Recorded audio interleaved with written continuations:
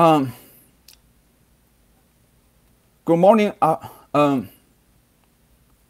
So without further ado, let's get started. Good morning, afternoon, evening, everyone here, and thank you for coming to this keynote.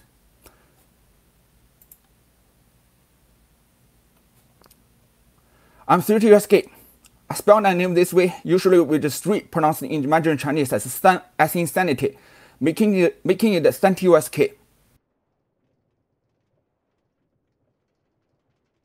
Some of you may have known my name already, but I'm not as active as before. As one of the charter members, today I would like to talk about the history of TeaCon in past 3 years and what we learned from it. Due to time constraints, I won't be able to cover every details here, and I will lean towards our technical background, so apologize for that. Today's keynote will be joined by ustc-zzzz. You can call him 4Z. Another charter member who is in charge of a lot of things. I am the person called 4Z by 3TUSK. What I'm ready to talk about today is related to part of the technical things of TeaCon, such as our infrastructure and several mods which have already been publicly available. So without further ado, let's get it started. What is TeaCon after all? A quick summary is it's a blend of ModJam and BTM-style online convention. Only speaking, it's an oversimplified definition, but it serves its purpose. We'd like to see modders develop mods in given time interval and use a booth to show off their work. Then let judges and players to rate them. Everything starts from a dream.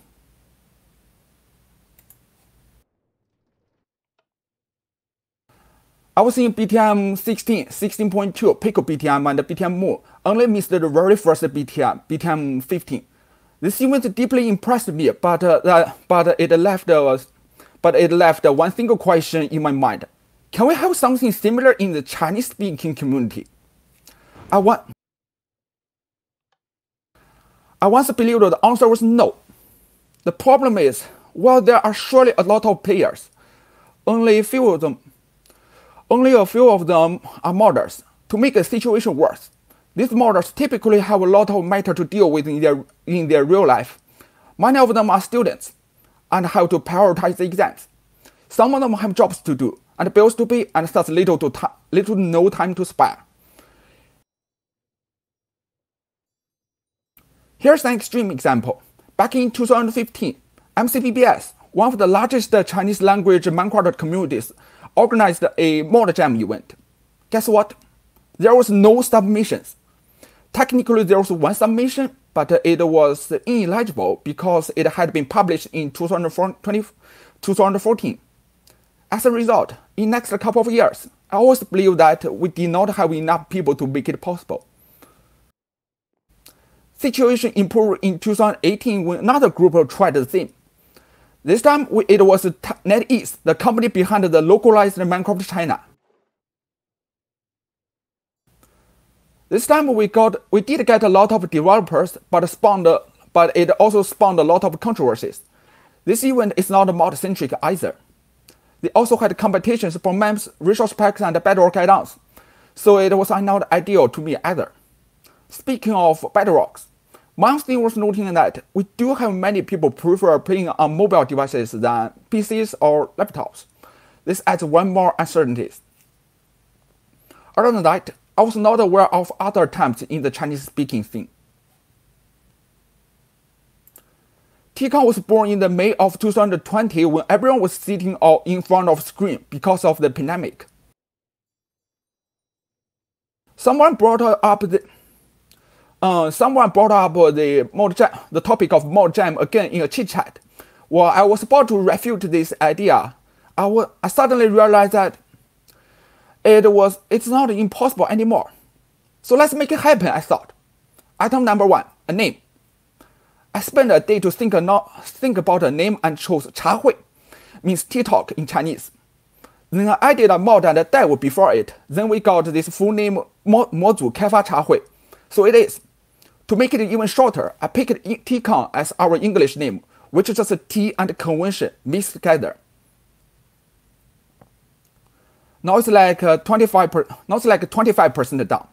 I bought a domain and then invited some well-known people to be the charter members. But before I actually announced it, there had been one more thing to do.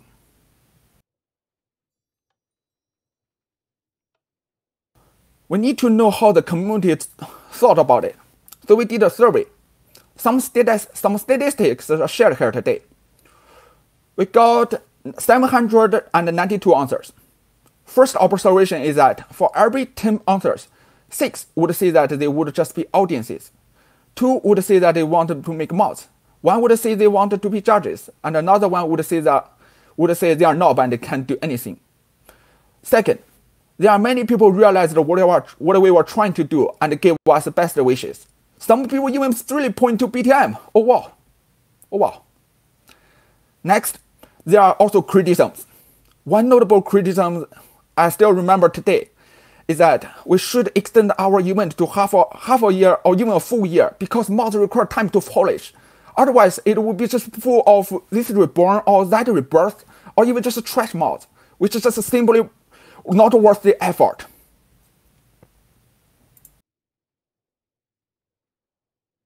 Then we have this version preferences. This question allowed multiple choices, so we get this result. 73.1% of all answers say they want 1.12.2.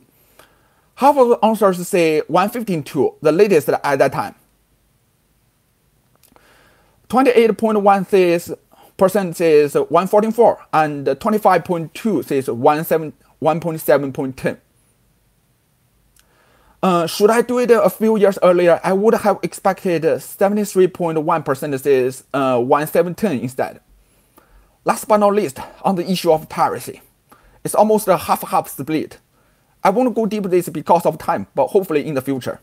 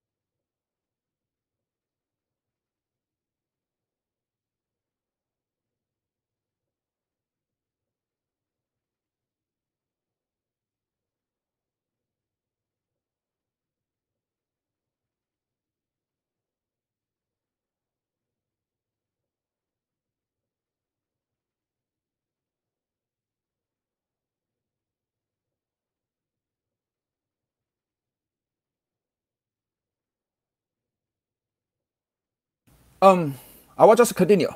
With all the with the survey data ready, we could finally kick off our first iteration, TeaCon 2020. We decided on 1.15.2 and Forge. Fabric had already been a thing at the time, but most of our team members were not familiar with it except me. So we stick with Forge to accompany this. As for the theme, we initially gave 2 optional themes, tea and summer. One matched our name and one matched the time. But we end up with lots of mods trying to fit the theme, including a mod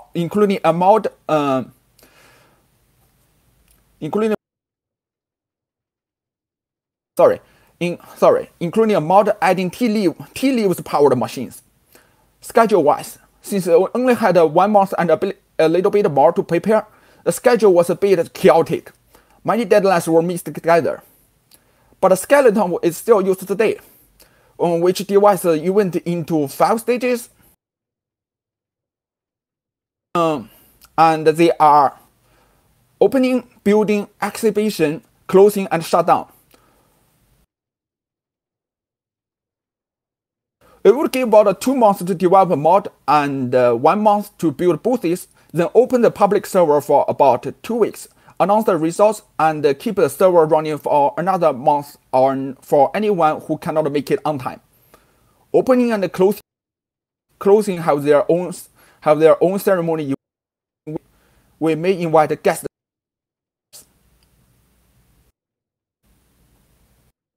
Oh, now it's my turn to introduce our infrastructure at that time.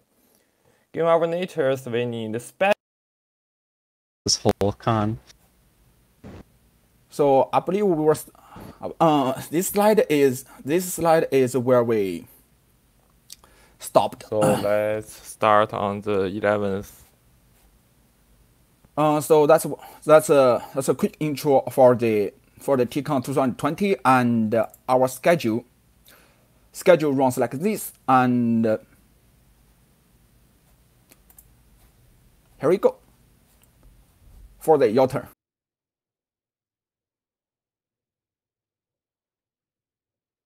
Okay, now could you all audience hear me? It's my time to introduce our infrastructure at that time.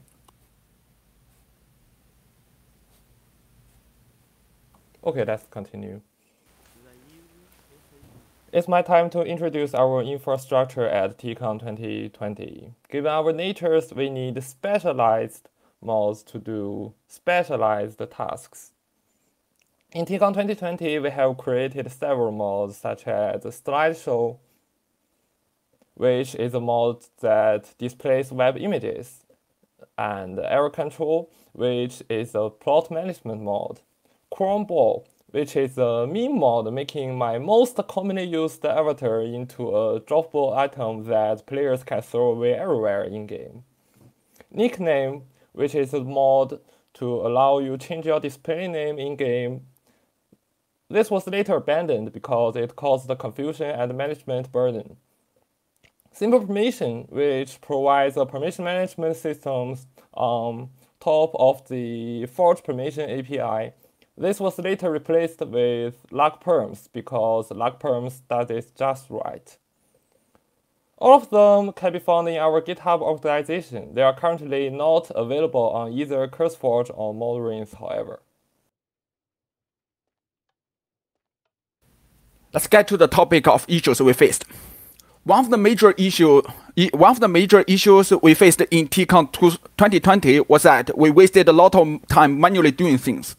Even the website was 100% written HTML. The mod list had to be manually updated. Not to mention that we need to build mods on our own. This was a time-consuming process. Fortunately, we only had around 20 submissions at that time. All together, we started our quest of automation since 2021. We'll dive into it later. Another issue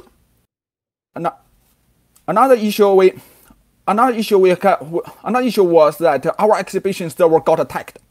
We spent like 2 days to confirm it was an attack, which utilized a 0-day vulnerability from the one probe. Pretty short, the one probe had a network packet which server would get data at the requested position and return to client. The one probe did not check if the position was in loaded area or not. You can see what could happen next. The result, server TPS tracked below threshold, letting the watchdog kill the server. Tons of chunks were created. Our saves exploded into 10 gigabytes each uncompressed. We spent another day to deploy the fix, contact MC Jetty privately to get fixed upstream, and ran a quick post-mortem. Till today, we still don't know why it was working using a 0-day vulnerability to attack our server, but the waiting for server, the placeholder text used by the one probe, became an insider joke since then. Last but not least, on the issue of awards and voting.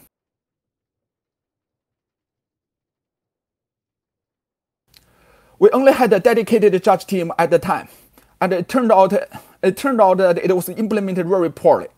Many judges gave their result late and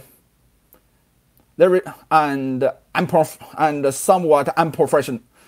and some of them are some results are lack of professionalism, I have to say. Not only that, but also some words were simply impractical. Those words never came back. Voting was collected in a spreadsheet and counted manually. Well, I did use some functions to speed it up, but everything is still by hand largely. All in all, led to a fatal calculation error left unnoticed until the closing ceremony when I announced the result. Consequently, the voting process was reformed in 2021, which we will discuss later, briefly.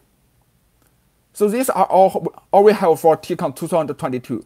TeaCon 2020.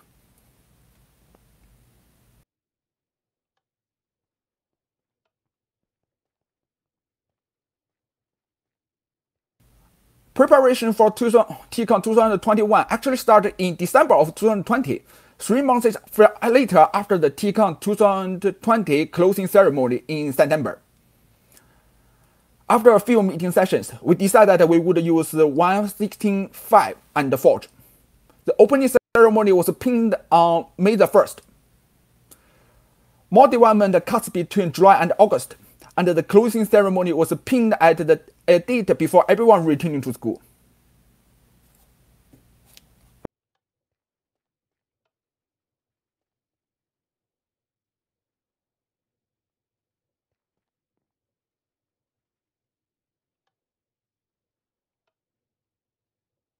We decided that we would use a mandatory topic. We would give a lengthy prompt to explain the topic, hoping that this can help participants to think about what to do.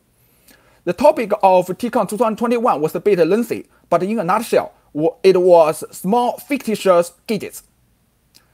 We ended up with some rather big things though. We also decided to introduce an example mod. Put it this way, if TeaCon ourselves is also a participating team of TeaCon, then this example mode is what we will do. Not only it helps explaining our theme, but also serves as a starting point for other models.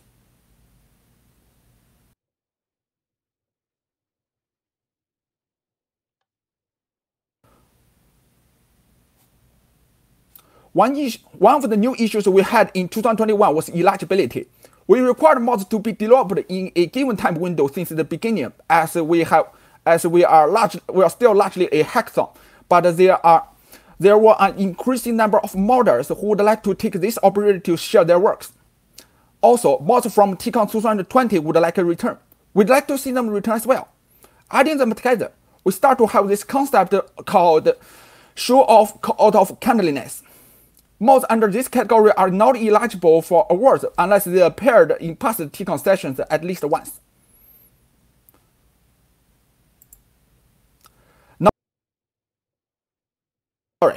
Now we are hitting the tech stack. Earlier I mentioned that manually doing things wasted a lot of time. To address this, we start to write a lot of things. I will hand the microphone to zzz.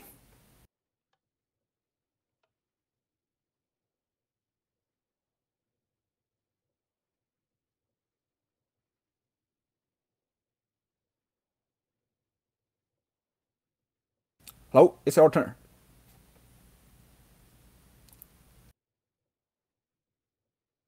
Oh, sorry, I forgot to open the voice. The earliest and the most urgent need was the sign-up portal, which was also the first completed and deployed in the newly added infrastructure of TeaCon 2021. It's called 碧螺春. The name comes from a type of green tea. It was initially written in Python using Flask, later written in Go, a programming language officially maintained by Google. It uses Microsoft OAuth. We thought that we could then check if you have purchased the Minecraft Java edition, but Moyan started account migration only after TeaCon 2021 closing ceremony. Blame Mojang, I guess. It has a RESTful API. We were also RESTful too, because we got everything needed from API.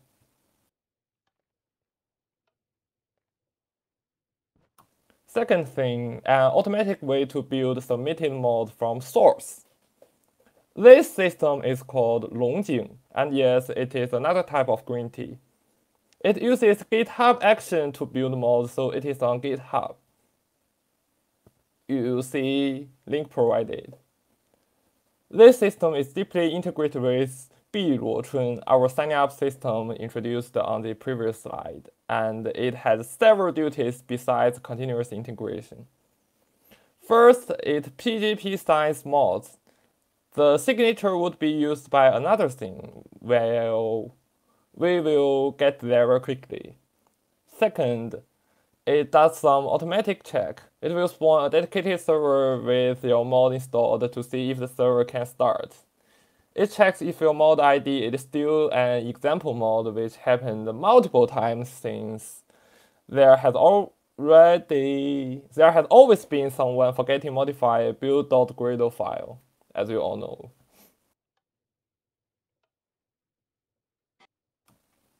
Third thing, a place to collect extra resources and data. We officially name it Packed User Exhibition Resources, or PUR, P-U-E-R for short. PUR is a type of dark tea. It is on GitHub too, so link provided here. Previously, PUER was also responsible for assembling server modpack, but that was moved to a dedicated service in 2023, aka this year.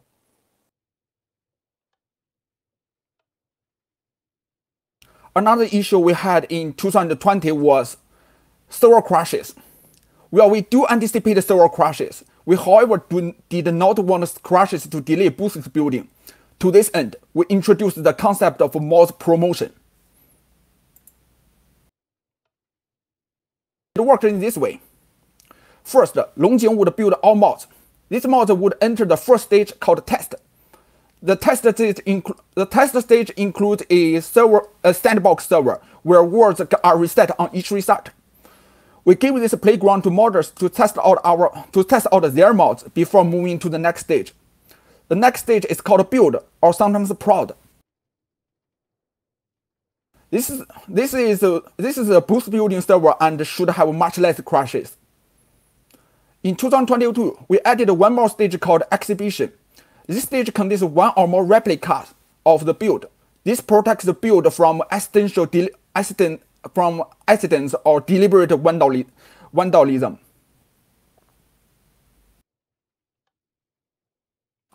Let's talk about our infrastructure mods. In TeaCon 2021, they also had new members. First is Remote Sync, a mod updater based on FML. Every time the game starts, it will fetch the latest mod list, download the mod, download the PGP signature by Longjing, check the signature, and finally pass the mod to FML. While it certainly fulfilled its purpose, it also caused a lot of new issues. Because of these new issues, we dropped Remote Sync and started using PegWiz this year. Everyone listening here might be familiar with PegWiz already. Then we have VoteMe, which allows players to vote for their favorite mods in Minecraft. It is powered by Redis and is data-driven.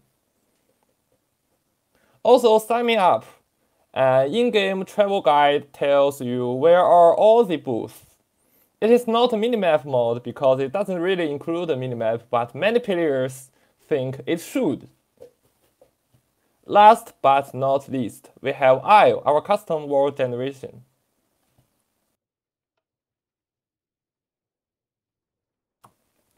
This is how Isle works. It generates an isle with all biomes on it. Outside of the isle is an endless sea. Since biome distribution is random, we would try multiple times to actually find the seed with all biomes needed. In fact, it may take hundreds of times. Now getting to new issues. We also used some third-party mods, but sometimes they can break.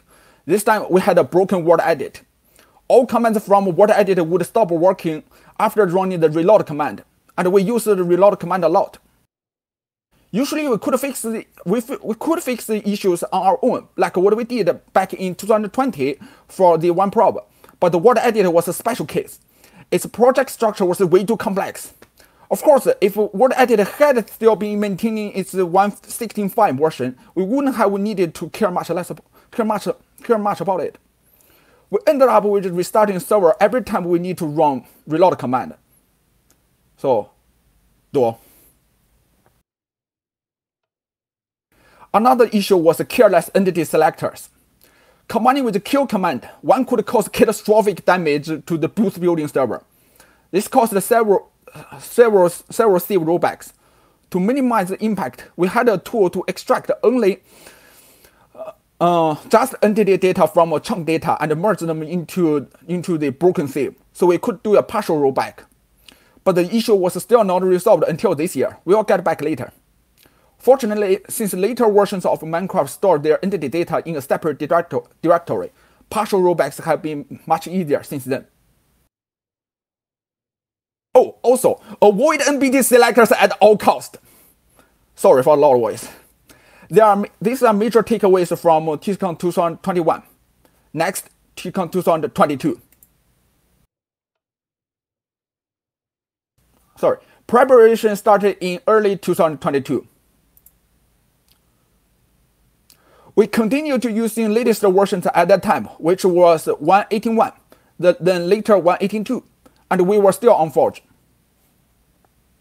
The theme, which can also be called topic for 2022, was fire. Clearly, there were influences of Elden Ring, but in reality, we had a lot of mods mixed into the vanilla furnaces. As a comparison, only 2 or 3 mods in TeaCon 2021 used the mixing, excluding infrastructure mods. We still ran on the May to the August schedule. We continued to offer an example mod for reference. This time, Cannon Fire. It added a cannon. This cannon shoots players into the sky. Falling damage is avoided, so we use this as a transportation tool. This is how it looks like.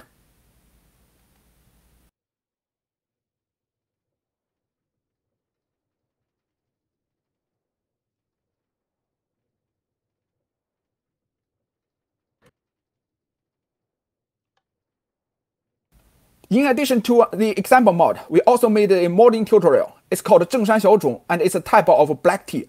This tutorial is intended for anyone who like to join but had no modding experience before. It is designed in this way. Copy this and copy that, and then it should work. Well, maybe it worked as expected. We still like feedback on this one.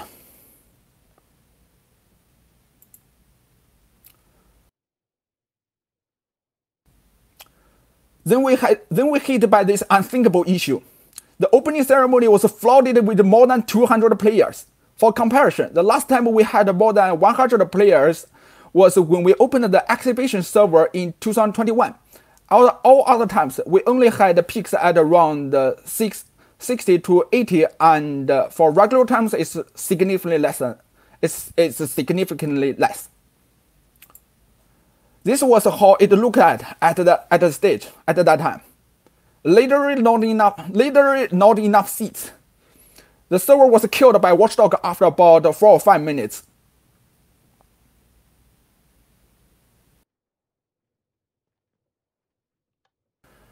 It is worth noting that we could not find a screenshot that literally does say more than 200. Only this one with 190 players. Pretty close though. So after the opening ceremony, we quickly started the post-mortem. The key question was, how could we handle this many players? We happened to have the author of Arclight, a Forge bucket server hybrid in our advisor team. He proposed a solution based on setting up replicas. First, we would have 4 servers. Each one of them is a copy of a build server. All 4 servers would run on Arclight and put behind Lightfall, a fork of Waterfall that adds proper Forge support. It requires It requires a client mode to actually proper works though. Then on Lightfall, we have an algorithm to distribute players evenly among replicas. Finally, with a mod called Phantom, all players can see each other from different replicas. The majority of staff members voted in favor of this setup, so it was adopted. We also decided to switch from screen command to Docker Compose to run servers. It serves as a primitive way to do replica orchestration, and it provides some level of sandboxing. However, it was later revealed that we still had to use a lot of ad hoc bash scripts.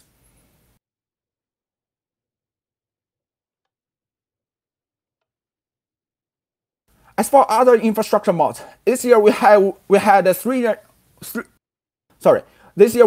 new mods: Power Tool, Deco, and Xibao. Power Tool is just a toolkit of useful things. For example, item display, text display, a command block that repeatedly does things on its own in given interval, an infinite power source, decoration safe vanilla hoppers, and much more.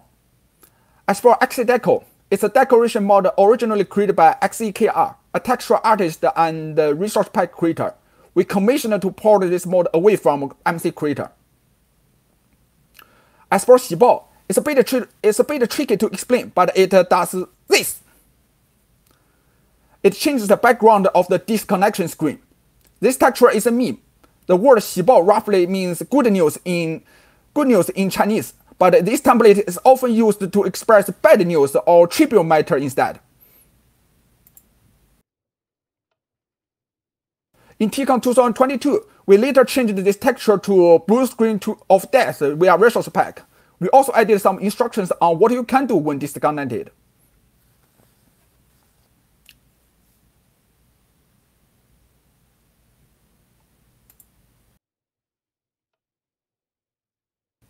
Back in TeaCon 2021, there was a mod adding trading cards and an accompanying collection book. The author said the author of side mod also organized an unofficial card collecting activity. Inspired by this, we rolled out our unofficial collection event in TeaCon 2022. We had 34 Flash-themed items to collect. It clearly had influence from Dark Soul. As for a result, we found that most items were easy to find, but still some items were a bit obscure to find. Some were gated behind minigames, but those games were tricky.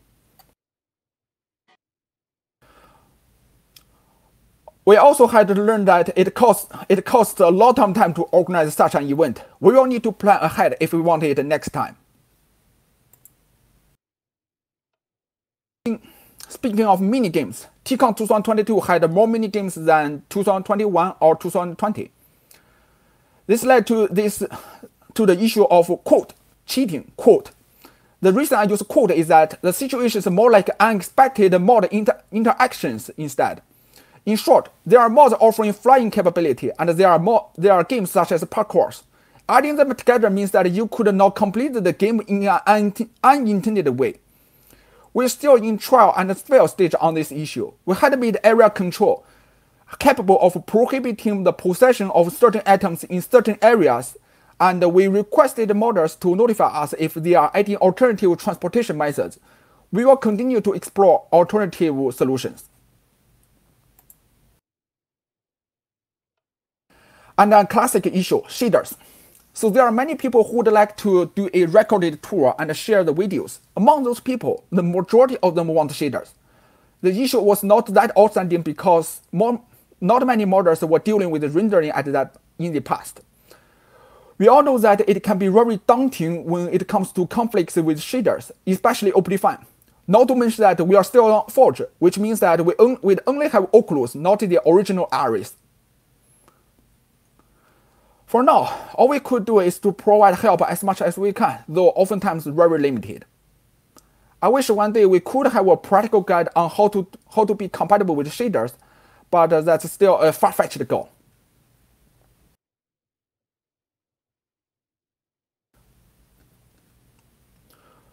With all past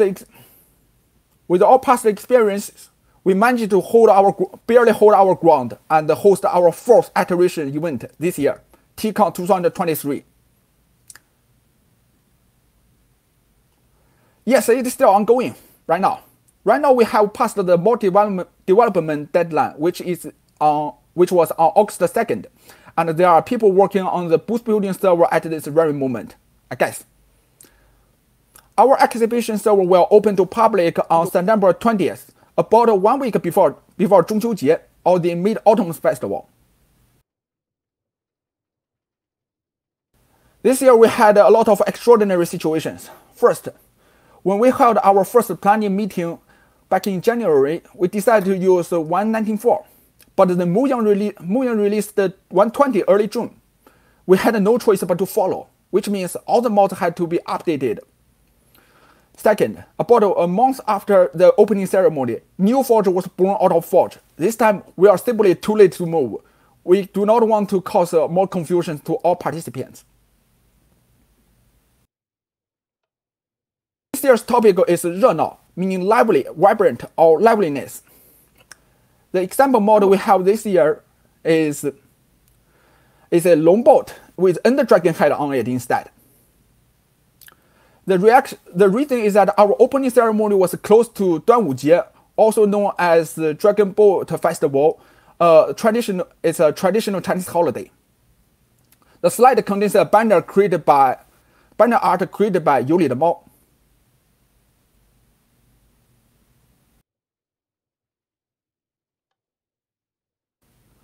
We had a revamped team structure this year. Previously, we didn't really have a formalized team structure. We only had some conventions. For example, I might be assigned for mod development or server operation, but never for chat room moderation. This year, we pretty much just cement these conventions by creating different task forces. Different task forces have different duties, and they don't need to worry about each other. Well, in practice, sometimes we still need collaboration among different teams. We might need to review this setup in future too. We also had a major overhaul of our server architecture this year. We introduced a lot of new components, including without limit to drone.io, Kubernetes, Grafana, Prometheus, and so on.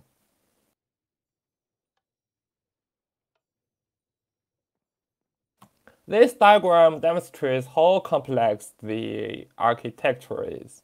It consists of many parts, in addition to Longjing, Biluochun, and Pu'er, introduced in TeaCon 2021. It also includes an image packaging service, a package-based modpack manifest generation service, a download service for mod dependencies, and multiple pods running Minecraft servers which are managed by Kubernetes. Besides, it contains a Redis server, a PostgreSQL server, a system based on Prometheus for collecting matrices, and a log collection and analysis system based on FluentBeat and Grafana Loki. All with a single objective, easy automatic server scaling and monitoring. Honestly, this diagram is too complicated and we may need some time to make it easier to understand.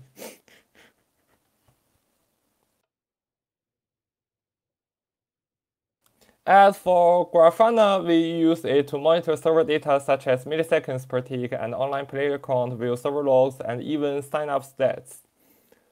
This Grafana screenshot shows that how many players stayed on one replica, and it takes average 5.8 milliseconds to perform a tick.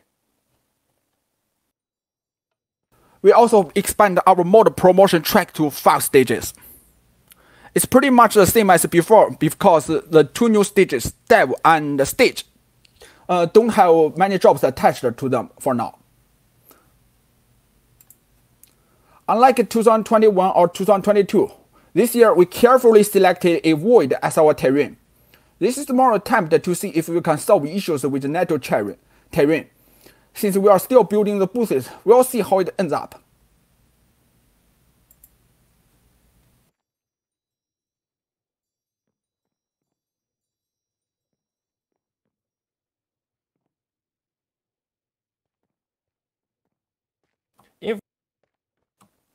Infrastructure modes are still growing. Our plot management mode error control is now capable of stopping rogue selectors from targeting innocent entities. With an additional mode, command confirm, we should be able to keep out the rogue Q at E command once and for all. Check me in is a mod to guide players visiting booths by using check-in points. It was finished a few weeks ago, so more details will come later. 公道杯 is responsible for service discovery and load balancing. It has two parts, one forge mode and a bungee cord plugin. We also have the Z-prop mode to bridge the Minecraft servers and Kubernetes.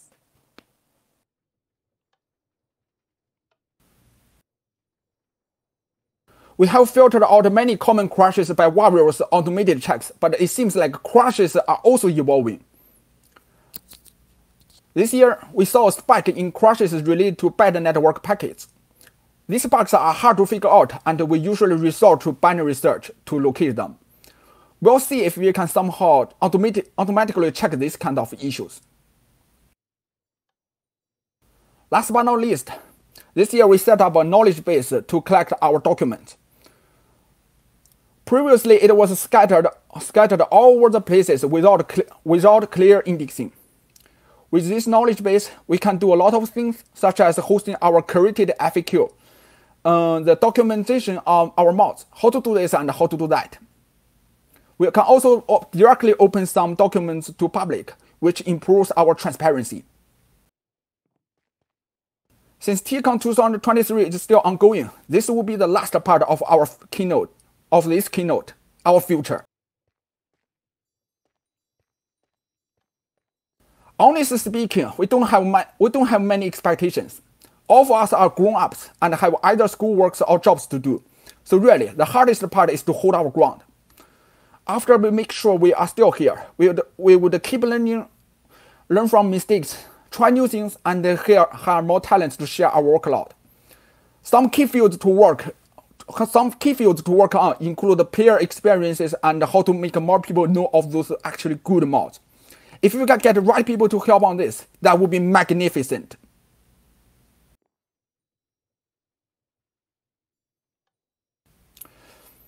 Oh, there's also the diversity issue. I think it has been asked again and again since day one in many different ways. When will support Fabric? Do you accept Fabric mods, Qt, Fabric plugins, database, or even command blocks? The answer to this is we need much more time and resources if we ever want any of these options. Or you know what? We are eager to see a competitor. I mean, a competitor from the Chinese-speaking scene. I'd like to end this keynote with a Chinese proverb, which reads as follows. Blue is obtained from the indigo plant, but it's bluer than the plant itself. Ice is made from water, but it's colder than the water itself. I believe with our lessons and mistakes will be the stepping stone to success for our competitors. So, thank you for listening to this prolonged keynote. Feel free to ask any remaining questions now. Thank you. Thank you.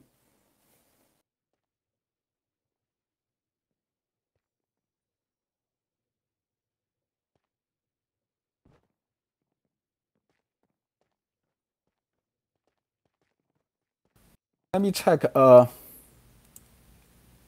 it's very late, and the conveyor belt doesn't have any books on it, so I will just wait for a while. Yeah. One of the reasons I would like to do this keynote is to have some introductory talk with BlanketCon people, so that we can actually learn something from it, and hopefully BlanketCon can also learn something from us as well.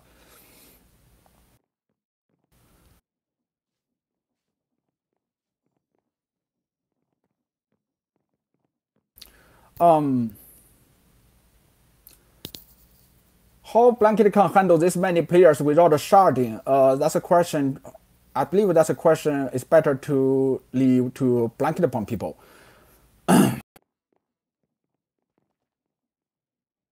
I think so. We can already call it. We can already call it a day. Sorry for staying you late.